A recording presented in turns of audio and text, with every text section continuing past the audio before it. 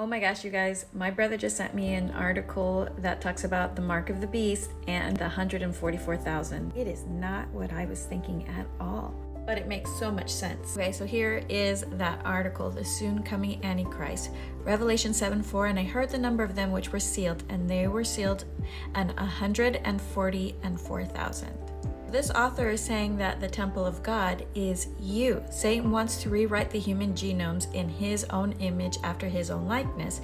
And since we are the temples now, the abomination of desolation that sits at the temple is supposed to be us. In the year 2000, these doctors were trying to map the human genome, and they said that they have discovered 140,000 and were expected to find 4,000 more.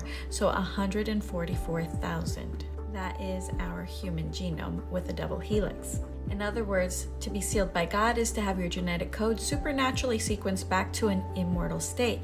Because we have those genes in our body, they are just suppressed. But scientists are working on introducing a third helix into our DNA so that we will be a triple helix, a synthetic hybrid. So naturally, a double helix has 144,000 genes, 72,000 from each parent. In a triple helix, the number would be 216,000, which is 3 times 72,000. Now, in the Bible, it doesn't say that the number of the beast is 666.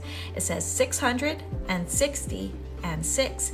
And if we multiply 600 times 60 times 6, we arrive at the number 216,000.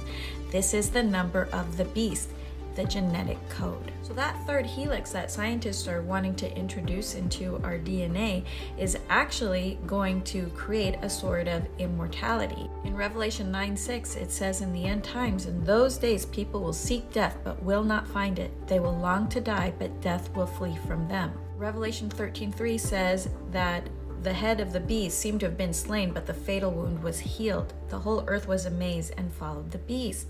So whoever this is gets mortally wounded and then healed, and everyone follows this person, this beast. So that triple helix DNA is supposed to allow for amazing healing abilities.